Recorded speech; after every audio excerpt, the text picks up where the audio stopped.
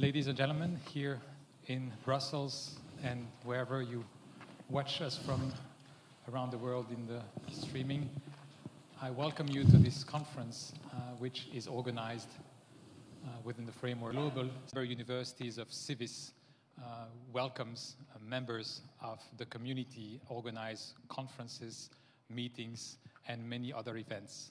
The circumstances of the pandemic forced us last year to move the Global CIVIS Days entirely online. This year, we're happy that we could save some of the events and organize as much blended format as we could. And so we're extremely pleased, both symbolically and intellectually, to be able to organize this conference tonight. The Global CIVIS Days are organized by ULB this year, but also co-organized with the University of Glasgow and the Universidad Autónoma de Madrid, and I thank them for their support. I'm not going to lecture you about CIVIS and the European University, but I will tell you to make sure that everyone is on the same page that European universities have been created only a little bit over 2 years ago.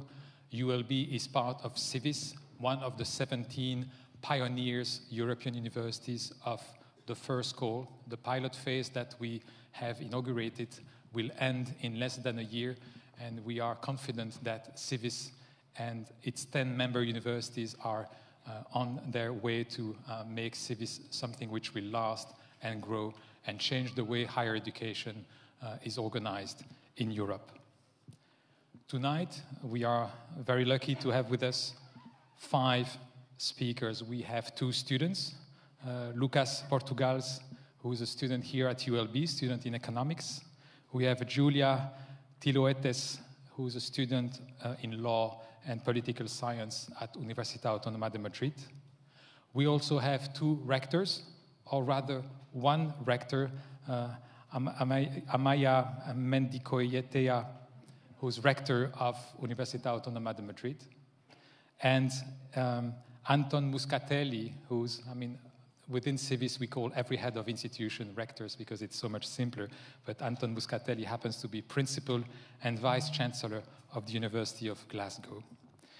And our keynote speaker tonight is Paul Magnette. And our keynote speaker tonight is Paul Magnette. Many of you know Paul Magnette because is someone who was so active here at ULB. He was a professor of political science and European studies, and everyone knew him because he was so active and so entrepreneurial back then. And at some point in his career, Paul, who has very strong ideas about civic engagement, decided to get deeply involved in civic engagement in the political life of this country, and in civic engagement in the political life of this country. And he has been so successful in doing that he, although we still think of him as a colleague and a professor of political science, he is now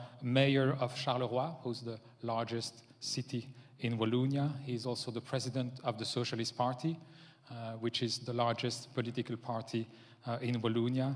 He's the former minister-president of Wallonia. And with his background in political science and European studies, he is the perfect speaker for this main conference of the Global CIVIS Days, because he will be able to articulate the future of higher education, the role of Europe, the European construction, and the connection between the universities and the regions and the cities. So without further ado, I'm going to give the floor to Paul. When he is finished with his talk, I will then take the stage back to give the floor to all other 4 speakers who will, in a free format, respond to Paul and have a conversation. If time allows, and I hope it will, then there will be time for reactions, questions from the audience. Paul, if you please.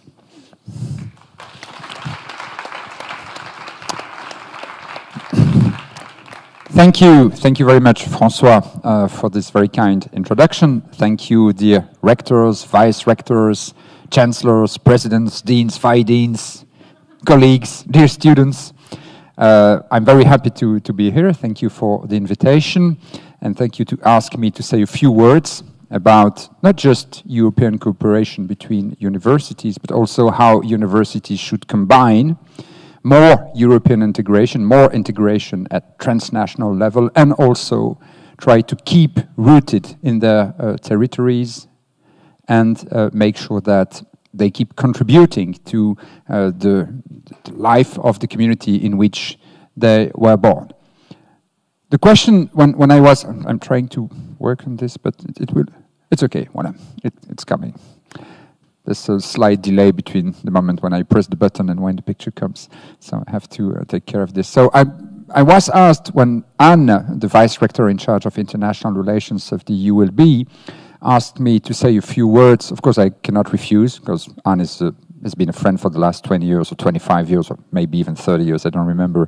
But so I cannot say no by definition. But I said yes without thinking, what will I say about those issues of bridging European integration and local roots? But she said to me, but well, you're an academic, you are specialized in European issues, you're a mayor, so you're the perfect person to do that, so I could not say no. But then I started thinking about it and I said, well, it's not so, I mean, it's on the one hand so obvious that universities should strengthen their European integration and bridge it with local roots in the same times. And on the other hand, yes, why should they do that and how should they do that? And to try and find some answer about those issues, I came back to, you remember that, you of course recognize that person, that's Erasmus, the great Dutch, but nearly Belgian philosopher, chosen by the European Union, a symbol of integration between universities and between students. And why was it chosen by European institutions as symbol of those programs? Of course, obviously because he's a great philosopher of this great period of the European Renaissance, 16th century, writer of beautiful books, this beautiful praise for madness, Éloge de la folie, which remains one of the greatest works of that time, but also because, very probably, Erasmus was a great traveler, as all academics of the time were.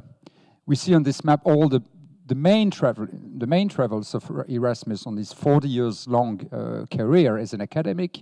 He was born in the Netherlands, very close. He came to, what did he start? He came to Antwerp, Brussels, or something like that.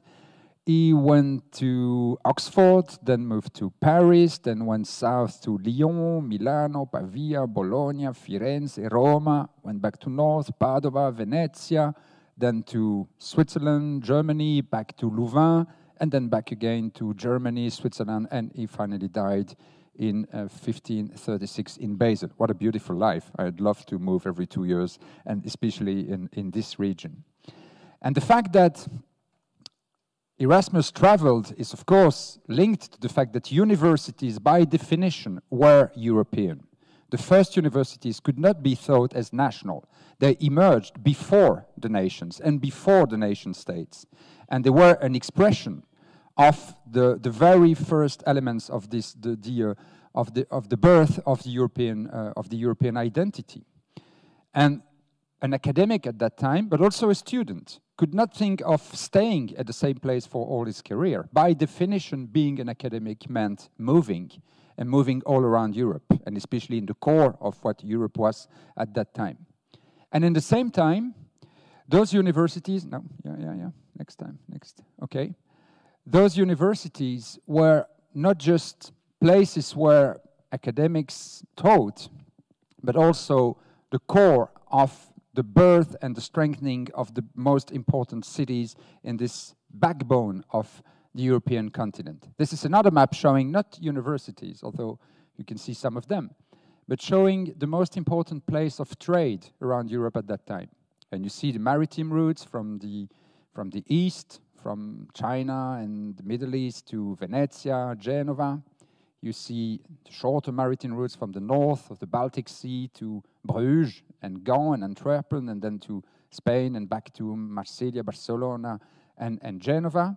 So the routes on the sea were very important elements of the construction of this continent, which is deeply influenced by the internal sea of the Mediterranean, as Fernand Braudel has so brilliantly shown.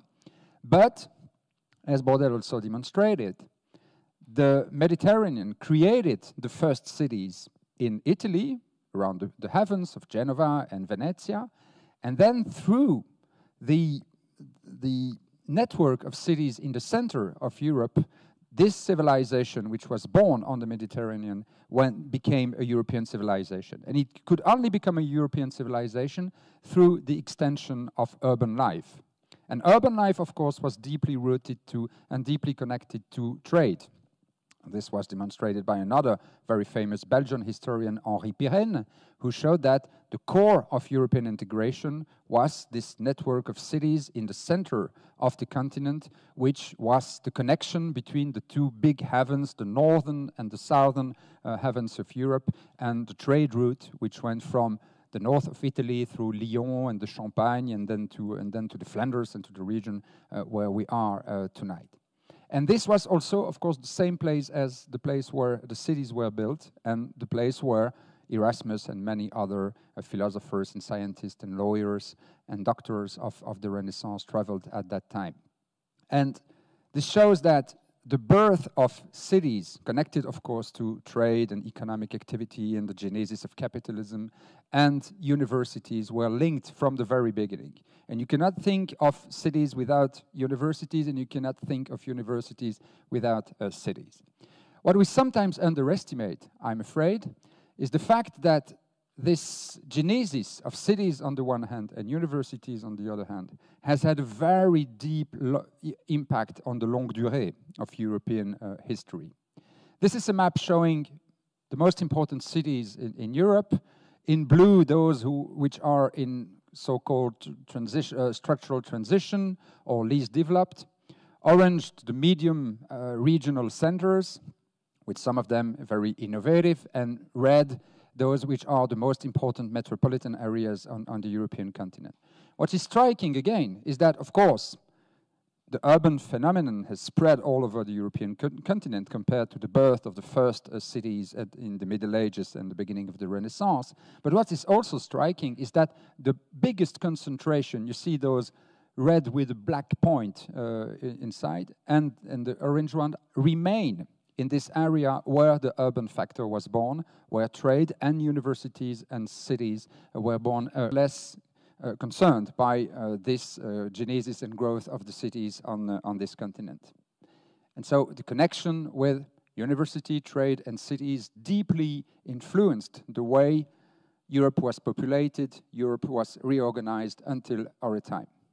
It is also very striking when we look at the distribution of GDP, so the richness, although GDP is a very imperfect instrument, it remains the most widespread instrument nowadays, to see the impact of also this genesis of European integration, the genesis of Europe as civilization, there again on the long-term trend of economic development. It is also in this same area where Erasmus traveled 500 years ago that the strongest concentration of richness remains. And the UK is now outside, sorry for our British friends, sorry Mr. Rector from Glasgow, and sorry that due to Brexit, British is outside of the map, but if we had Britain on the map, we would see that there again, the Great London and the Southeast area would be one of the richest part of Europe in the continuity of the history of the birth of the Oxford, Cambridge, and the London universities of the time. So is this a pure correlation? Is this just by chance, or are there good reasons to think that the birth of cities, the birth of universities, and the connection with trade have produced those long-term effect and long-term effect of stratification on the European continent? I don't think so. We all know the functions of universities, and we all know the impact they can have on their not just immediate but regional territory. Universities tend to produce lots of research which can support the genesis of startups and spin-offs and support the development of the economy. They have a very important socio-economic impact, but sometimes at the expense of the rest of the continent, because by definition they produce kind of a process of cluster and geographical accumulation around the clusters that they build. Look here in Belgium, for example, at Louvain-la-Neuve. We were right in the middle of nowhere 40 years ago. They the decision was taken to build a university there, and it is nowadays one of the highest concentration of biotech right in the middle of nowhere, just because the decision was taken 40 years ago to create or to move a part of the University of Louvain to that place. So yes, the economic impact of universities do have a very deep influence on the economic and social territorialization. The same holds true as far as the population is concerned, and in terms of demography. Universities, by definition, like at the time of Erasmus, have always attracted many students coming from very different territories, and very often the most brilliant or the most privileged students from sometimes very remote area move from this small, tiny city which do not have the chance to have a university to the big cities which host a university. And so they contribute to raise the average level of human capital, but there again, with an impact on the stratification of those territories. And we might even wonder if, because I'm a political scientist, so I always come back to politics and to political science, if beyond the socio-demographic and beyond the economic influence of this structuration of the continent, it cannot be also considered as having a political impact. This is, This is the cover of a very, very successful book in Britain, The Road to Somewhere, written by, he's a kind of social scientist and journalist, a very hybrid personality, but a very brilliant book. In this book, David Goodhart studies what he calls the populist revolt, not just in Britain, but in in Britain, in the US, and in the rest of Europe. And his thesis, which has become very, very famous and very popular, is that what we see today is the confrontation, the subdivision of the society into two big tribes, what he calls the anywheres and the somewheres. The somewheres, the somewheres are those people who live in a given place and who are deeply rooted in the place where they live, who do not easily move from the place where they live. And he showed very convincing statistics that people tend to live very close to the place where they were born, and very close to where their parents live. And the anywheres are people who can move, and who, like Erasmus, can change from country to country and move, or even remaining in their own country, moving from the small, tiny city to a bigger one when they have more opportunities to develop their faculties. And based on this very simple issue of where people live and how they move from the place where they were born, or if they stay in the place where they were born, he develops a broader theory using lots of other data, and shows that we have a sort of a political stratification between these two tribes. The anywheres are those people who have had the chance to study at university and have a very usually high level, highly educated. They move very easily. They see globalization as a perfect opportunity to use all their capacities. They are in favor of European integration. In Britain, they suddenly were on the remain side and not on the leave side. They have very open-minded opinions on cultural issues such as multiculturalism and that kind of things. They're very tolerant in terms of moral values. They look like the post-materialist people identified by Ronald Inglehart in his studies 30 or 40 years ago. And the somewheres are those who are less educated, who do not move, who fear globalization, who see European integration as a danger more than an opportunity, and who are very often less tolerant in terms of gender, race, cultural, and that kind of issues. Of course, it's a simplification, but it's also very interesting because this kind of simplification, this kind of typology, can be used by geographers and political scientists who can try and check whether this is correct or not. And I would like to move to the next slide, showing the map of Brexit, a map made by a Swiss geographer called Jacques Lévy, who is one of the biggest specialists of what he calls territorial justice. How can we analyze inequalities in relation with the territorialization of the population and of the activities, and also always more in terms of politicization? And this is a map of the results of the Brexit referendum in Britain, which of course is not a perfect reproduction of the map of Britain, because it takes into consideration the size of the population, so we see better what's the real political weight and demographic weight of these different sub-regions. And what do we see? Well, we see very simply that, with the exception of Scotland, and that's a long story, but maybe the Rector of Glasgow can tell us a bit more about Scotland.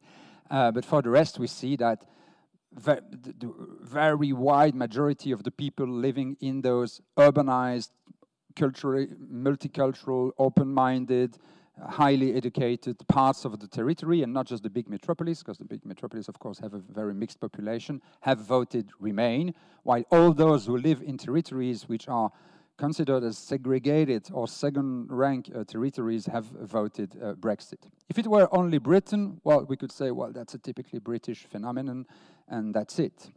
But when we compare it to other political results, we see that this tends to be this polarization between the anywheres and the nowheres, between the more educated, more open, more pro-globalization and pro-integration, and those who have the country on the other side, is something which is a long-term trend.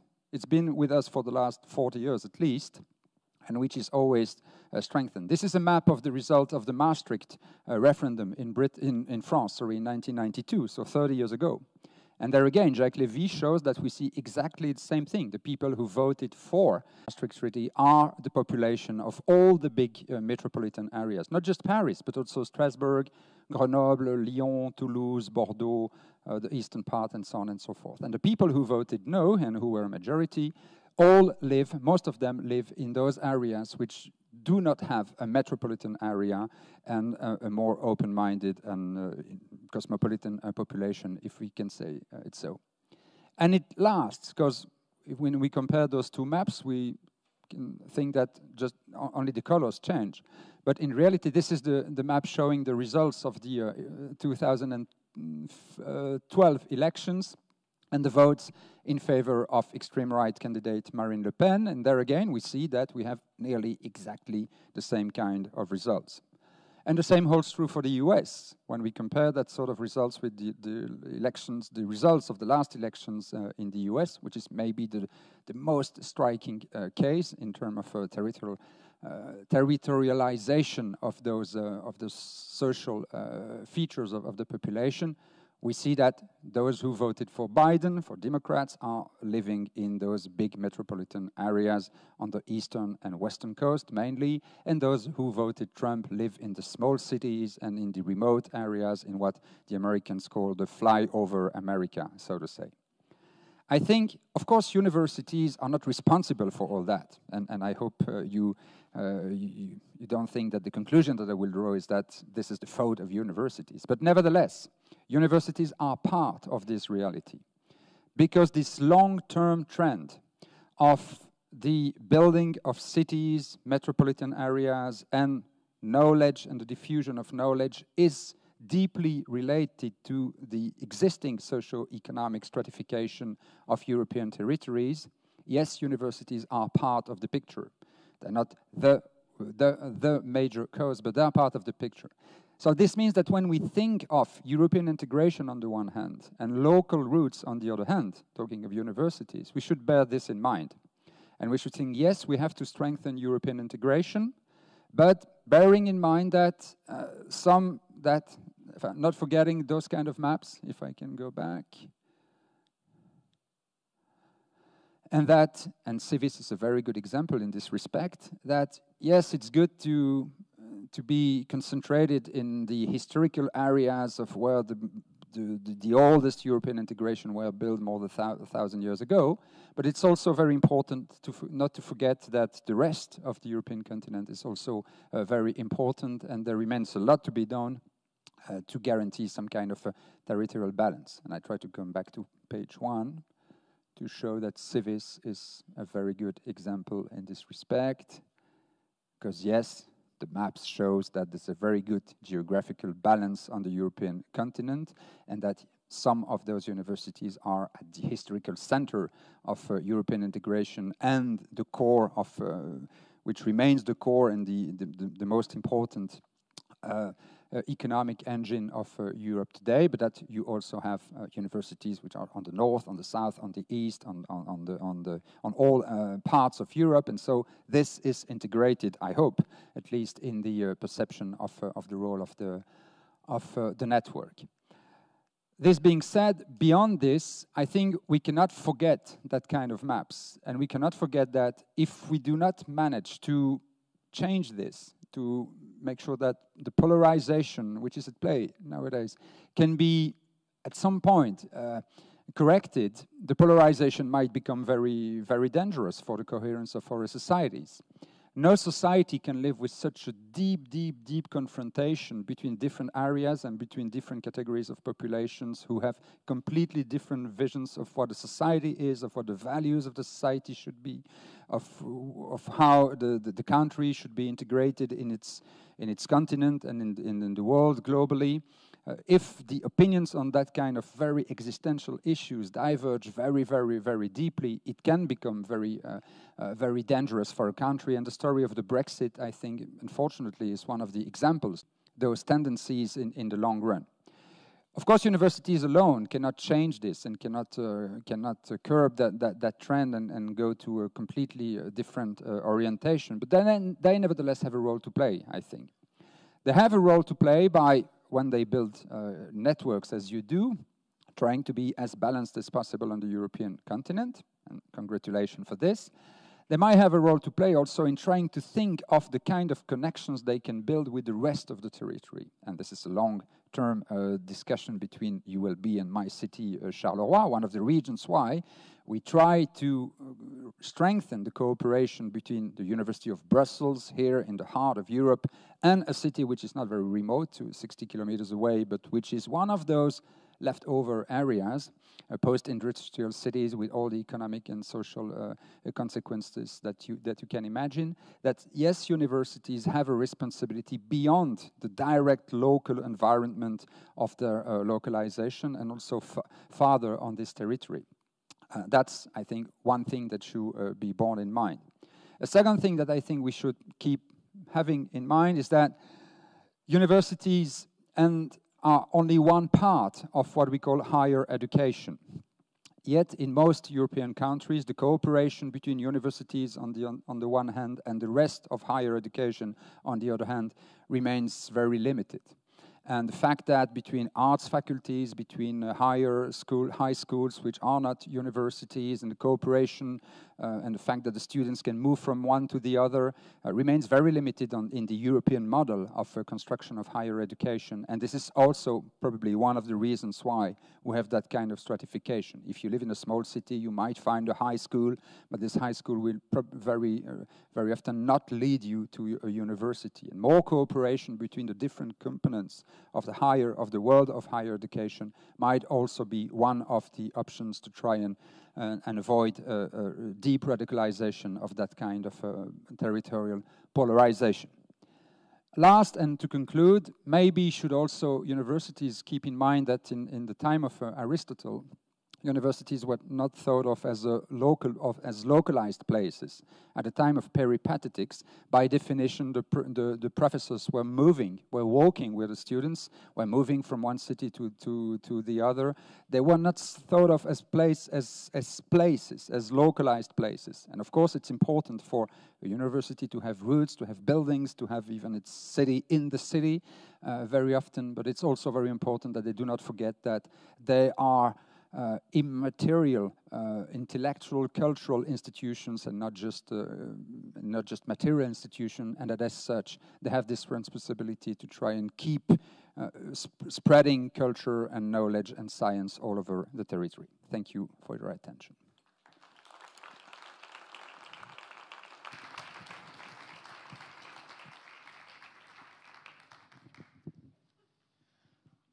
Thank you very much, Paul. I want to say two things before we move on. For those who know you, it's obvious that when you're an outstanding professor, one day you are an outstanding professor. Always, obviously, you haven't lost any of your talents as a lecturer. I want also to insist that we have not been briefing this man. He's been telling you these things about universities in Europe, and he's been pushing all these buttons unknowingly. And you've really mentioned a lot of the things that we discussed within CIVIS in a very strategic way. So if you ever get tired of Belgian politics, we have a job for you at CIVIS anytime you like. So let's start now with the responses, if you like, again, in very open format. And we will start with one of the students, Julia Chiloeches, if you like. You get the first response. You can stay where you are if you grab the microphone. Anton, maybe the microphone is with you. I know you have to share the microphone. Sorry about that. Thanks. So can you hear me? Yeah. Okay. Thank you so much. It was very, very interesting. I do have a couple of questions. So, but they're more like open questions, I think, for everyone. Because this morning, I'm in the student council, and this morning we really tackled student mobility. And I think we all agree that it's a great chance for every student to be able to spend a semester abroad, even a year abroad. And at the same time, there's a problem of, as you said, like a bit rural areas becoming a bit depopulated. So how do you manage both? Like, I know it's a large question, but how do you keep the cities for its citizens, and how do you allow small and more rural areas to grow, and at the same time you make it possible for students and for professors and people who investigate to go to those cities? How do you not lose the perspective of the city within all that? And then also, how do you make integration available for every student? Because I think every student here, and we were talking about it this morning, only the student council and then with the CIVIS ambassadors as well, we are eager to go out there, but we're not always capable of doing it, not only financially, which of course is a problem, but also people who have family issues or people that have disabilities. How do you make that integration that we all want, and that more and more it's required, even in internships, available for everyone? Shall I? Oh, okay.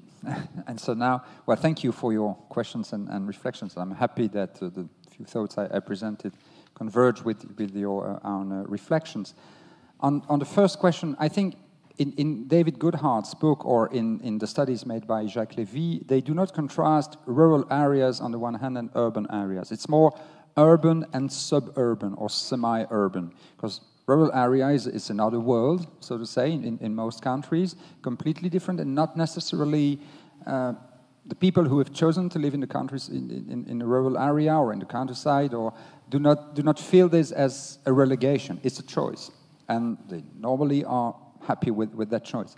But most of the people who simply cannot afford an urban center today because the price of the apartments are much too high, but still needs to go and work there, because the concentration of the jobs are there, are living in this permanent commuting between the small city or the periphery and the city center, and living the contrast and feeling that their part of the territory is abandoned by the state, by the community, by culture, by everything. So I think public policies in general should be very careful to make sure that we, through the choices that we make, guarantee some kind of balanced development of the territory, instead of saying people just need to move, but also people can stay where they are, and not everybody can move, as you mentioned, for physical or financial reasons. So we should also make sure that we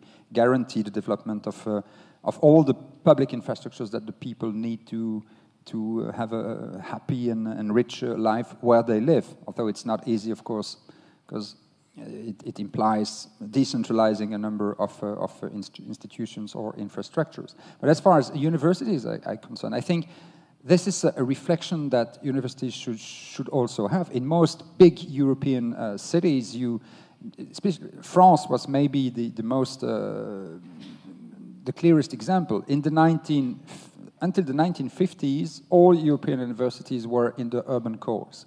Then they all moved to the peripheries in the 1960s and built American-like campuses a bit further from the center and rebuilt some kind of city around the city. And then most of them tried to not fully move back to the city center, but at least to have a place there. And some of them now realize that they also have to have sort of part of the structures in smaller or most remote parts of the territory. And I think slowly and gradually, with this history of constant movement, rediscovering some parts of the territory which had been abandoned or nearly abandoned, and this for the profit of the students and of the territories, of course.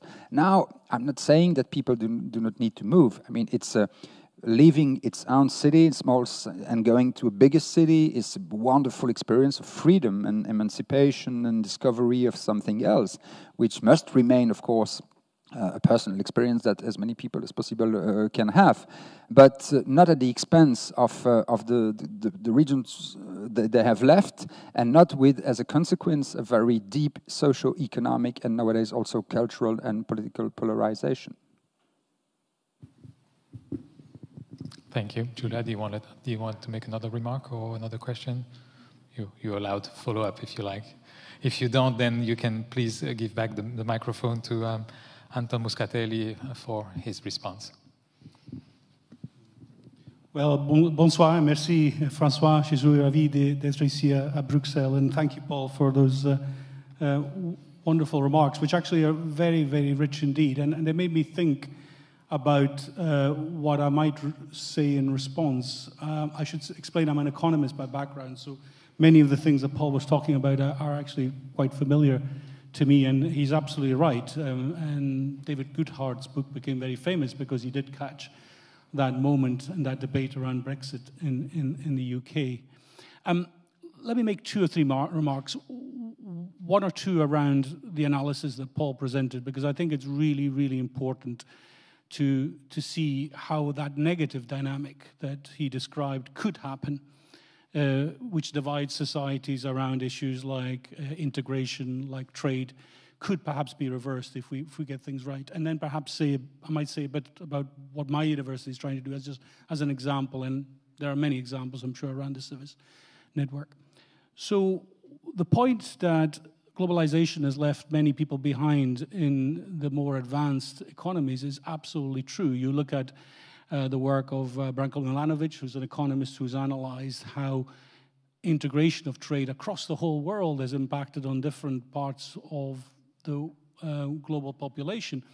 It's lifted a huge number of people out of poverty in emerging economies. At the very top, it's made some people very, very rich. But it's in the middle, and it's that middle in terms of the global distribution of income, which actually is the poorer part of the advanced economies that Paul was talking about. They have tended to find their income stagnating, or they've become actually poorer in some cases. And this is absolutely true, and it's a really interesting thing, because economic analysis would have suggested the opposite, that actually trade was all about win-win and nobody lost.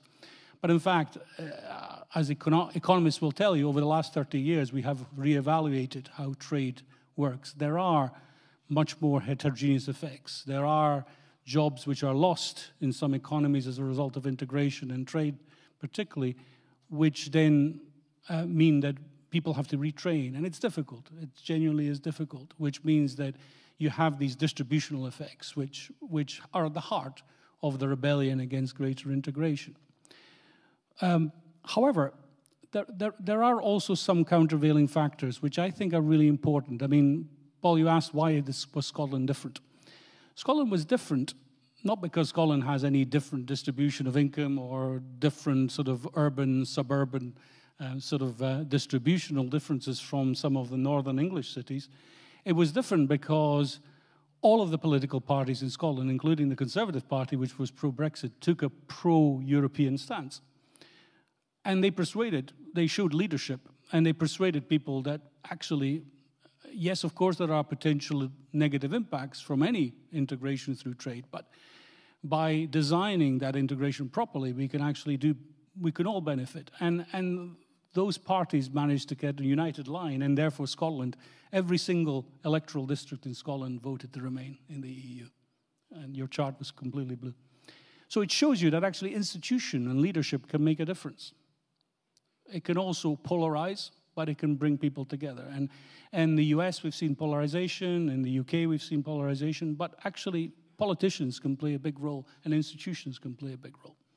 So that takes me to my remarks about what we can do as institutions, because we, as you said, we are hugely powerful institutions. I look at my own university, very similar size to ULB and Madrid and others. We were comparing notes. We are about 34,000 students. Our total income is about £700 million. But our total economic impact on Scotland as a whole, on the UK as a whole, not just Scotland, is about 4.4 billion. But it's below that, those raw economic figures, that we make a real difference, is what impact we can make to the distributional issues that we were hearing about.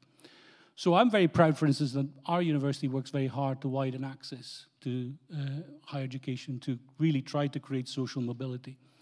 About 16% of our students at Glasgow come from the poorest 20% of the socio-economic districts in Scotland. And for them, they're coming to one of the very best universities in the world. They're not just coming to any university. And we want them to succeed. And we work very hard to bring them in to succeed. One of the things we've done recently with the University of Edinburgh, for instance, is to go even further into the education system. We've set up centres that will take in children and families from the age of 7 to tell them about universities. Not just about universities, actually, about any higher education, whether it's further education, vocational, or academic education. It's about trying to shift the dial on that deprivation that Paul was talking about, which is a major dividing factor in our societies. And our universities can do things like that because it is important that we do, otherwise we will become part of that division. We can also make a huge impact in terms of our local economy, making sure that we invest. You know, one of the things, we're based as a university in the most affluent part of Glasgow, simply by perchance, simply because of we moved there in the 19th century. We're a medieval university, actually. We are part of that medieval university movement. We're founded in 1451. But in 1870, we moved to what became the wealthier part of the city. But we're now creating outposts in terms of our industrial innovation districts and our educational outposts, which are in the poorer parts of Glasgow. Because unless we do that, we will not be seen as a university of the city and that belongs to the city. So for me, I think networks like CIVIS can make a huge difference because we can share good practice. And beyond the socio-economic divisions that Paul was talking about, of course, we now face even bigger challenges, climate change, which could actually create even more divisions than trade in terms of the distributional consequences.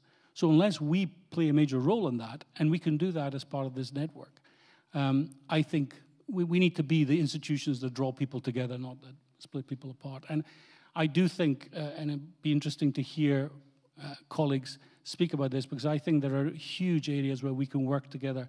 But I mean, I want my university to be a global university, but there is no conflict between being global and local. Unless we are local, frankly, we're not a civic university. And I want the poorest people in Scotland to be able to come to one of the best universities in the world, because actually that's a huge advantage. Again, that is what a civic role is about. So it'd be interesting, Paul, perhaps to push you around areas like, areas like climate change, which are going to actually cause more disintegrating forces. Where do you think, again, what universities like the CIVIS Alliance can do in this sphere? That's a big issue. Maybe first, two reflections on things I think universities can also do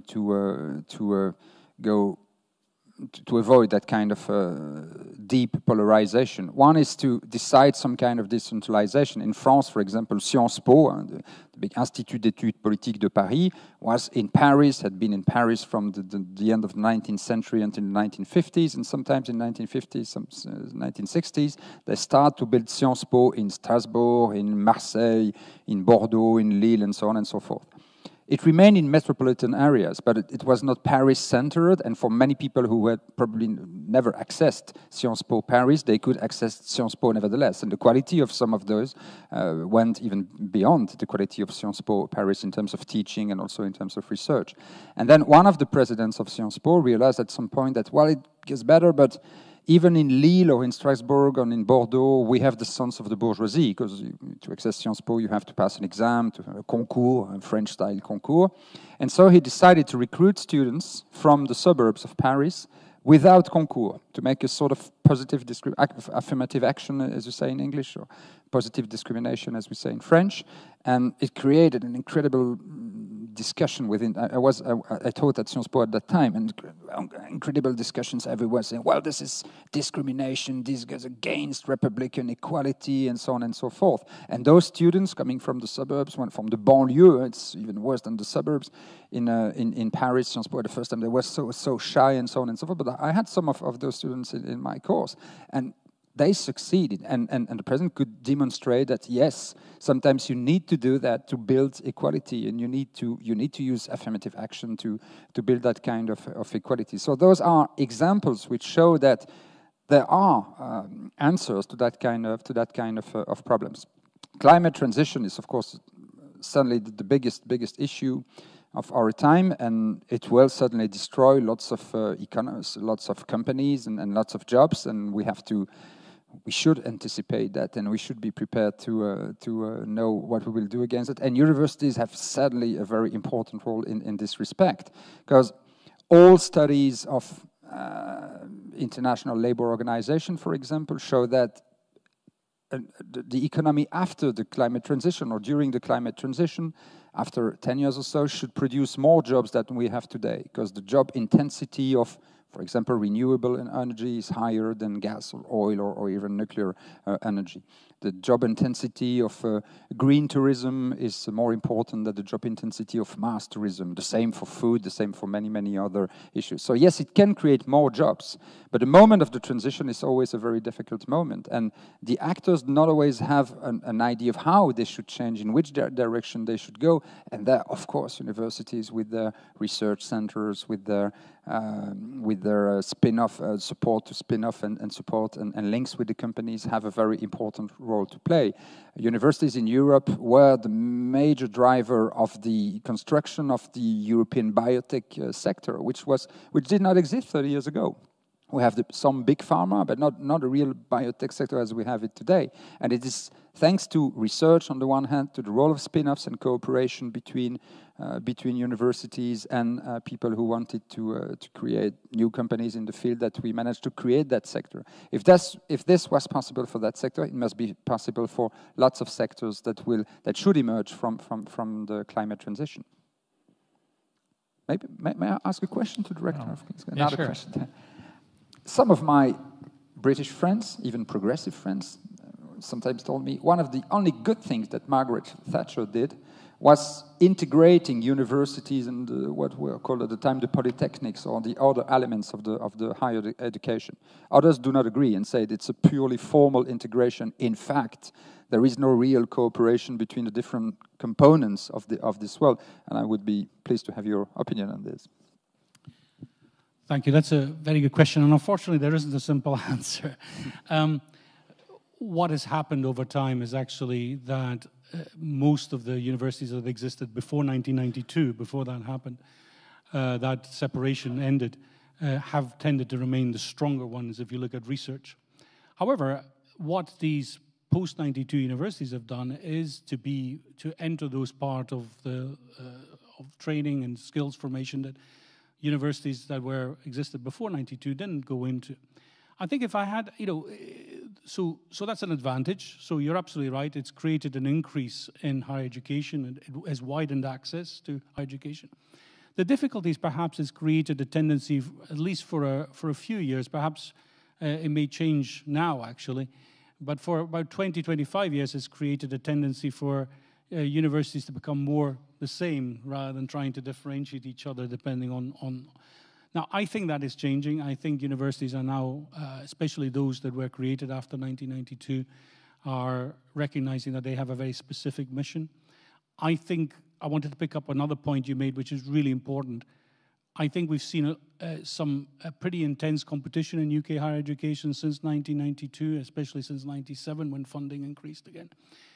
I think we should see more collaboration now because, frankly, it's collaboration not only between universities, but actually between universities and further education colleges and schools that will make a real difference in these big societal challenges you mentioned. So I'm a bit more optimistic, but I don't think there is a, I think overall it's been a benefit, but there has been also a tendency for universities to try and occupy very similar ground, and that's been perhaps a bit of a negative. I think differentiation is good, actually, because students benefit.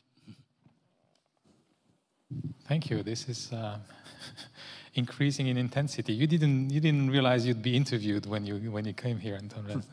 Thank you. That's really interesting. You guys should write a book together. Okay, let's move on now to our third respondent. I will ask Lucas Portugaels to respond. And thank you for that presentation, which was very precious, because maybe not everyone here or following us online had all the opportunity and the challenges that are giving to us with CIVIS. And it was really well shown in the presentation. I think one of the greatest opportunity right now is, of course, the opportunity to make people meet in a time where we see a far-right policies growing all around Europe. One of the main threats would be, of course, as Julia said before, to just allow people that were already people that moved because they had the possibility to do it, because they had the money to do it, etc.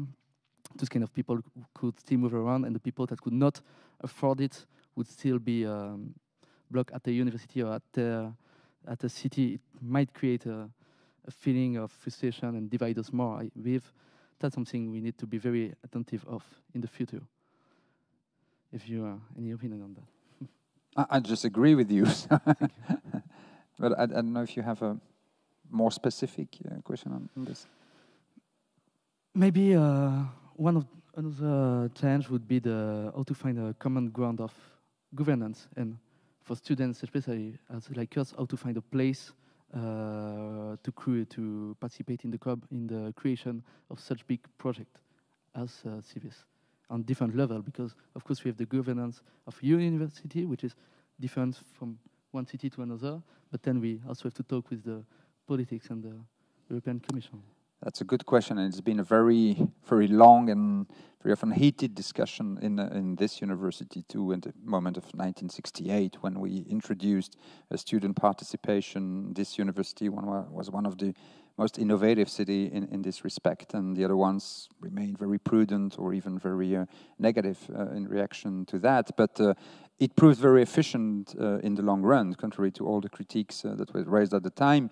And I think nowadays it would be nearly impossible. I don't know in many other countries how it works in those countries, but I could not imagine here in Belgium, at least, the governance of the university without a clear role and an important role, and not just consultation or not just a pure formal role for students. In the governance of the university itself and its long-term and strategic choices, but also in its everyday life. And the COVID, for example, has been a very tough moment for everyone, but certainly for students.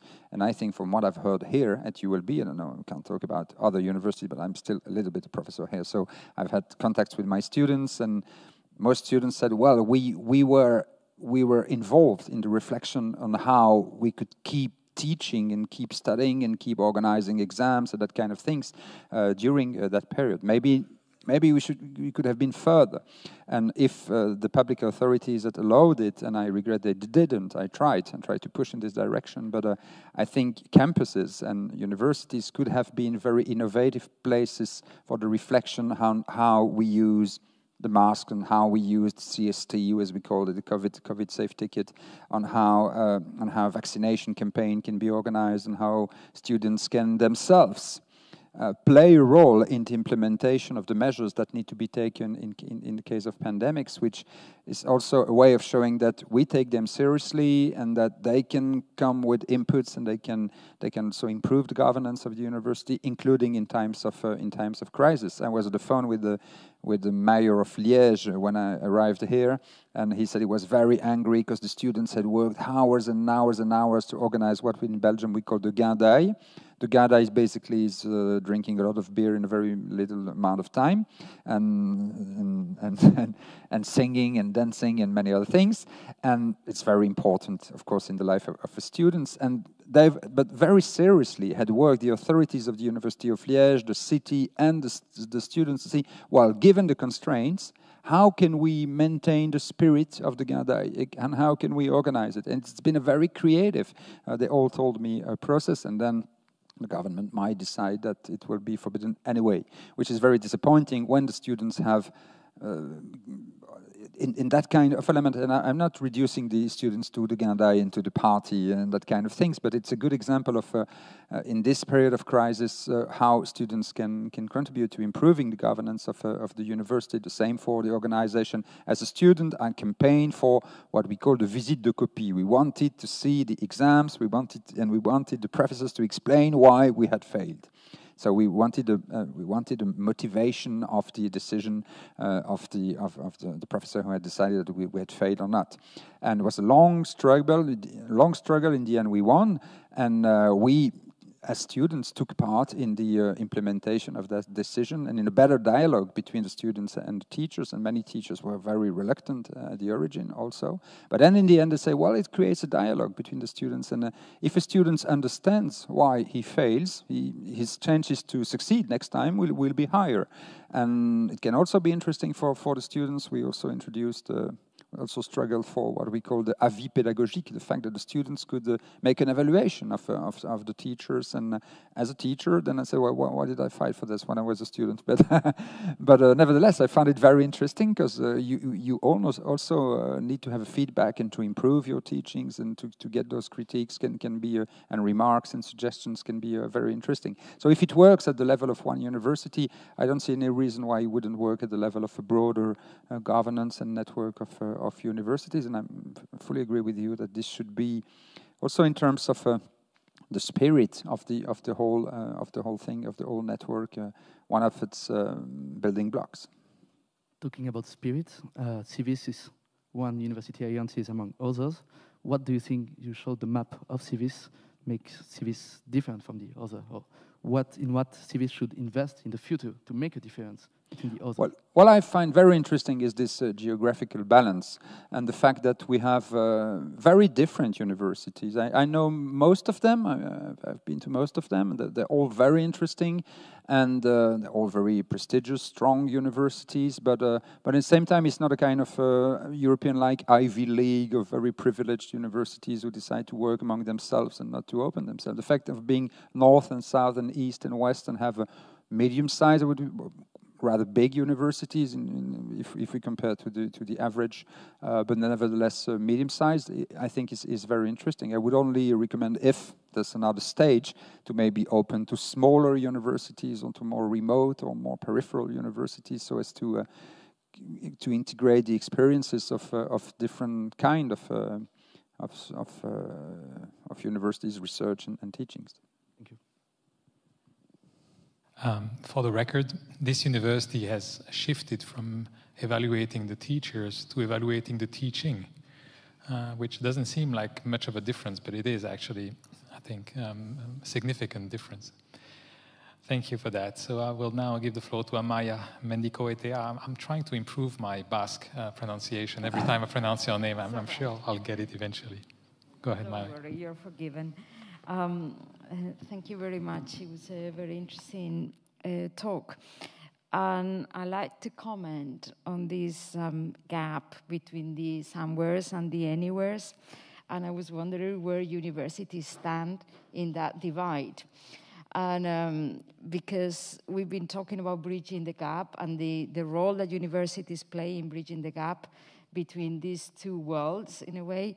But if you think about where universities stand, they actually stand with the somewheres rather than the anywheres.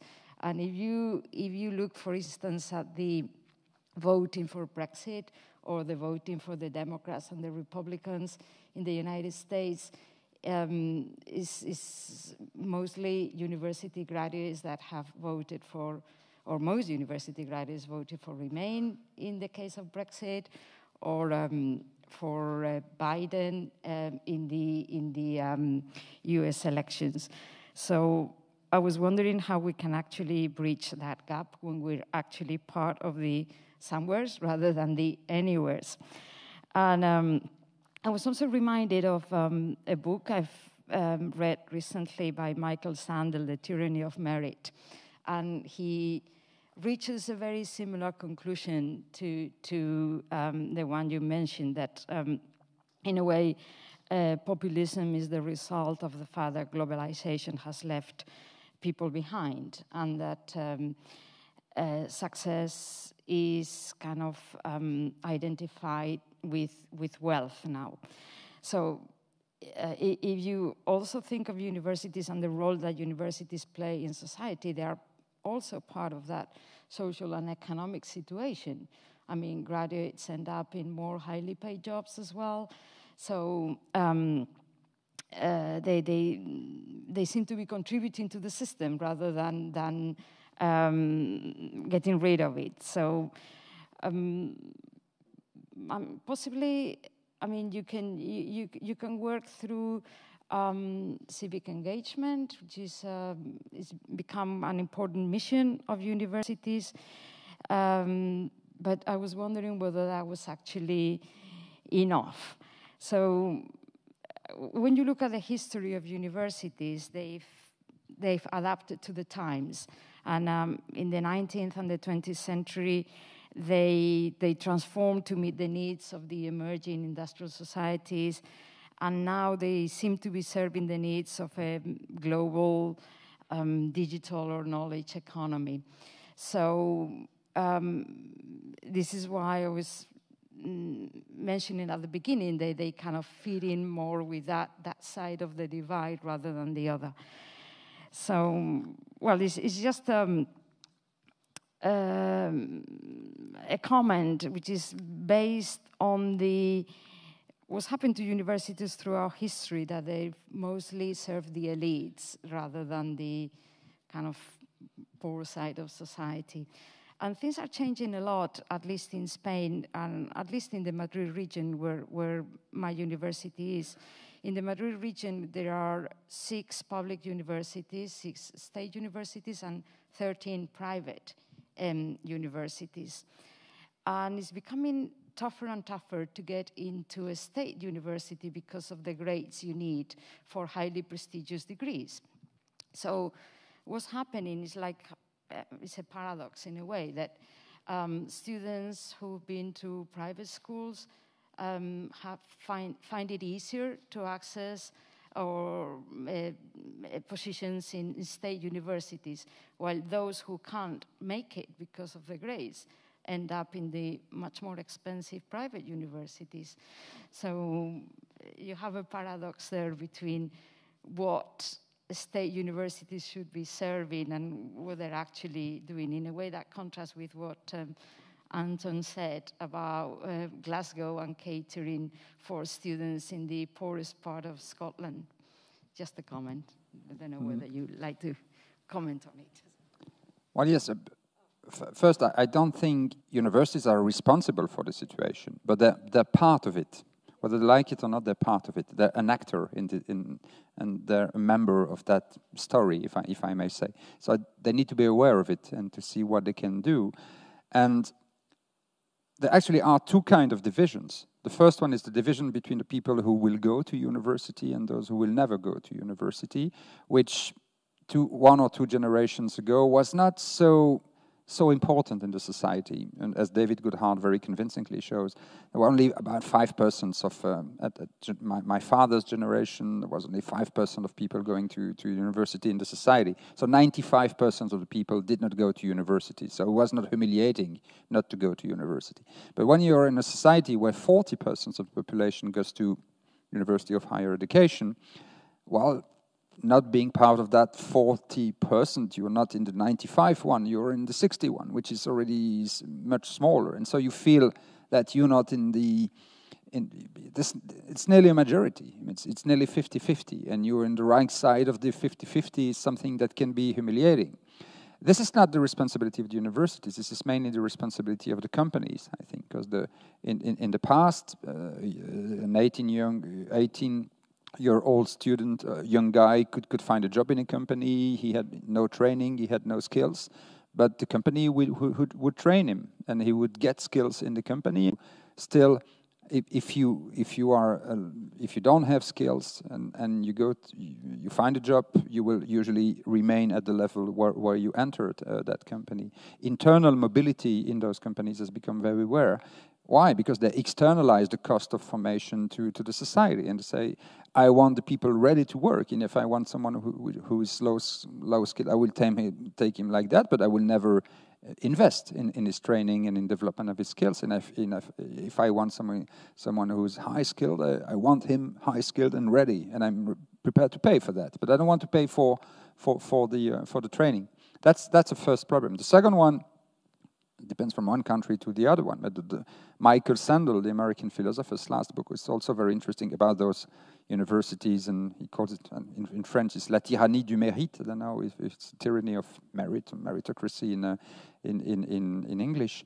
And he shows, but there again with data, that the hierarchy between universities it's always been very important in the US. Of course, being in Harvard or in Yale or in Princeton is not the same as being in Missoula Higher College or that kind of things. But it's becoming ever more important. Having the Harvard or the Yale or Princeton name on your diploma has become even more important than 30 years ago or than 50 years ago. And people pay an incredible amount of money to make sure that their kids will go to the right faculty and that kind of things. And this is certainly the case in Britain too, to a wide extent.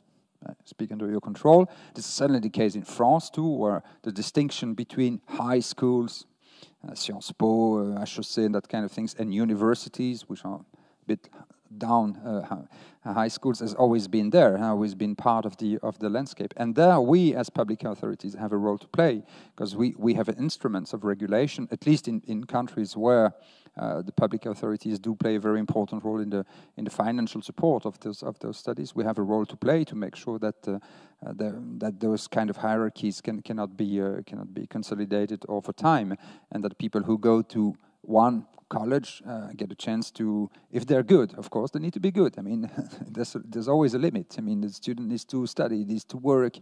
You have to give him all the chances, but he also has his own responsibility, of course, in this. But if he works and studies, he should get a chance to go to one of those places where he can find the kind of training that he needs. And organizing and making that mobility possible, and depending only on the capacity of the students and not the financial capacity of its parents, is something I think which is also very important. He actually argues, talking about Michael Sandel, that the merit, in a way, cannot be the answer, in the sense that we don't all have equal opportunities. We don't start from the same level, in a way. So, yeah, it's true that they enter those universities on the basis of merit, but they don't start from the same stand, actually. Thank you very much. I have a small question of my own before we'll ask the audience if there are questions in the audience. When you started talking about the somewheres and the anywheres, immediately it sprang to mind that this distinction could be transposed, at least conceptually, to student mobility. We know, and then student mobility is really important to CIVIS, and Julia mentioned it. There are many students who don't do student mobility because they can't. They would like, and you know, we've said how we try to identify the obstacles. Second choice, third choice. It was obvious they just wanted to go anywhere. I mean, I'd like to go to Spain. If that doesn't work, I'll go to Finland. If that doesn't work, I'll go to Romania. And they just wanted to go away and travel. So in a way, they would be an anywhere. But does that mean that students who are not interested in mobility could be something like the somewheres? Do you think there's a chance to develop a kind of a sociology of academic mobility? Because that goes for colleagues too. You and I know that some colleagues are more keen on traveling and collaborating with other countries than others. And so can this be in any way transposed to universities? Well, I don't have enough data to give a clear response to answer to that question. I think it may be due, in some case, to family reasons. You just don't want to move because you have a friend or partner and children, and well, they cannot move, so you don't move and you make the choice. It can be due to financial reasons. Sometimes it's too expensive, and even with Erasmus, even with the support of the Erasmus program, Not if I'm talking about those who just say, not interested. I'm not interested. Well, if they're not interested, they're not interested. I mean, it's their freedom. But what does that say about them? I mean, Anton will tell you that... honestly, I don't know. Notoriously British students there's a lower proportion of students who try to go on mobility than in other countries. I mean, I'm sure there are some studies trying to explain that, but I wonder what that means. Oh. We are running short on microphones. Thank you very much. Well, yes, and there are multiple factors, I think. Some of it is to do with different socioeconomic groups. We generally find that students from poorer backgrounds don't want to go away for full semester. They have jobs, they have caring commitments, etc. However, I think in the UK case, often it's been a linguistic barrier as well. And it's not because there aren't many European countries that teach in English. It creates a cultural barrier, and actually that's been very significant, which is one of the reasons actually why we really feel that we want to strengthen our European links post-Brexit, because to my mind actually that lack of multilingualism is a real problem for the UK student. There's a huge advantage in multilingualism. It's part of one of those skills but you're right, it's difficult to persuade them to do that. And it's one way, of course, there's not many silver linings to this pandemic. One silver lining to the pandemic is that we are learning to collaborate more and to bring students together in teams virtually as well. So it's not the same as the cultural coming together that you can achieve through travel, but actually we can produce a little bit of that through these virtual engagements and exchanges that we can do. So, but it's a complex area. Thank you. Well, of course, CIVIS will fix all that. So we now have a few minutes to see if there's any question or comment in the audience. We are equipped with a pole to bring a microphone to you wherever you are without too much contortion. Any question or comment? Don't be shy. Rachel, if microphone is coming your way. There, to the left.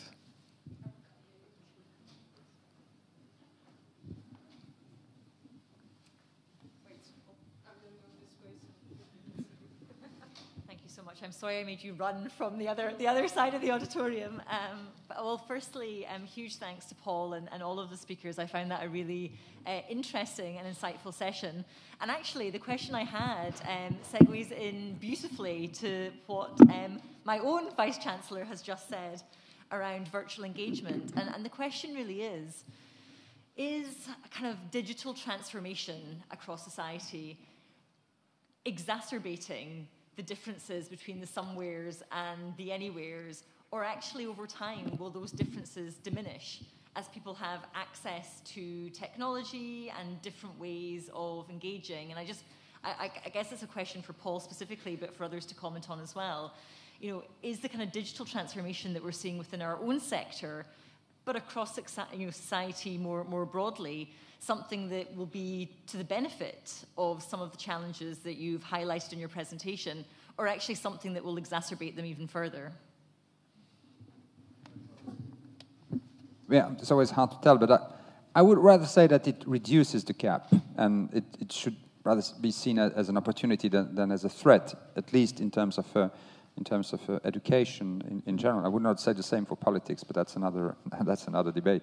But yes, for education, I'm always impressed to see people who've learned lots of things by themselves. So where have you learned that? Well, on the internet, on YouTube. I found tutors and that kind of things. And this is an incredible democratization of knowledge and self-production also of knowledge and new practices. of how people teach and how they study together. I remember one of my daughters on the table of the kitchen. She was with her syllabus studying, and she was on Facebook at the same time. And I told her, but please do study, keep that Facebook. I do study with Facebook. I'm talking with Elena. We're sharing the answer on question 2. So she used it as a sort of a complementary element to. And I think that this dialogue between those students, I feel like when I talk with my students, they have much more cooperation, much more dialogue than my generation did have. And this is to a large extent due to the fact that they managed to use those instruments as pedagogical instruments. I also experienced that last year we weren't confined here in Brussels like everywhere, and so we had to teach through teams. First, we said that we are an orange code, so it would be some kind of organization like tonight. But then we said, well, no, it's full, so we have to teach via Teams, which for the teacher is a nightmare because you talk to a screen with no faces on the screen and just the circles and the names of the students, and then we ask them to open a little bit. And so with my colleague Justine Lacroix, we tried to reorganize the course, which is usually with a quite big group of students, 250 or so, and say, well, we will organize what we call the reversed class. So we send them the text, we ask them to work on it, and then we organize the debate. We tried that in the auditorium. It didn't work really well, because when you have 250 students, honestly, dialogue with the students is very difficult. But it worked better on Teams than in a real auditorium. Why? I can't tell. Maybe students who are a bit shy to take the floor in a big to talk before their screen. Many of them send comments on the chats. I find that also very interesting. I was teaching, and so students say, "Well, I have a question on this and that." They would usually never dare asking during the course, but there on the chat is very easy. So there again, maybe it breaks or it reduces barriers and it can improve the dialogue between the student and the teachers and between the students themselves. So I'm rather in favor of using all the capacities and instruments of this digital generation, while of course not destroying what is the root of our job, which is the teaching and having direct contact with the students. A complete digitalization would be a nightmare, but as a complement, I think it can be very useful. Wait until you see CIVIS Digital Campus. Other question or comment? I know we are just about, we are actually over time, but it's such a treat to actually have a live audience. And this is like the only dissemination event that we could maintain. So I'm very grateful of course, to Paul Magnette and to the 4 who accepted to be his respondent. Very grateful to those of you who came all the way to campus to spend this hour with us. Grateful to the whole team which made this happen technically. And so thank you very much to all. Thank you.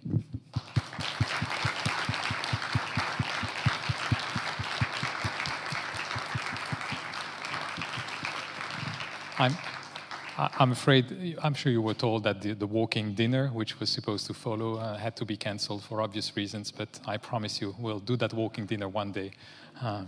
That's a promise. Thank you.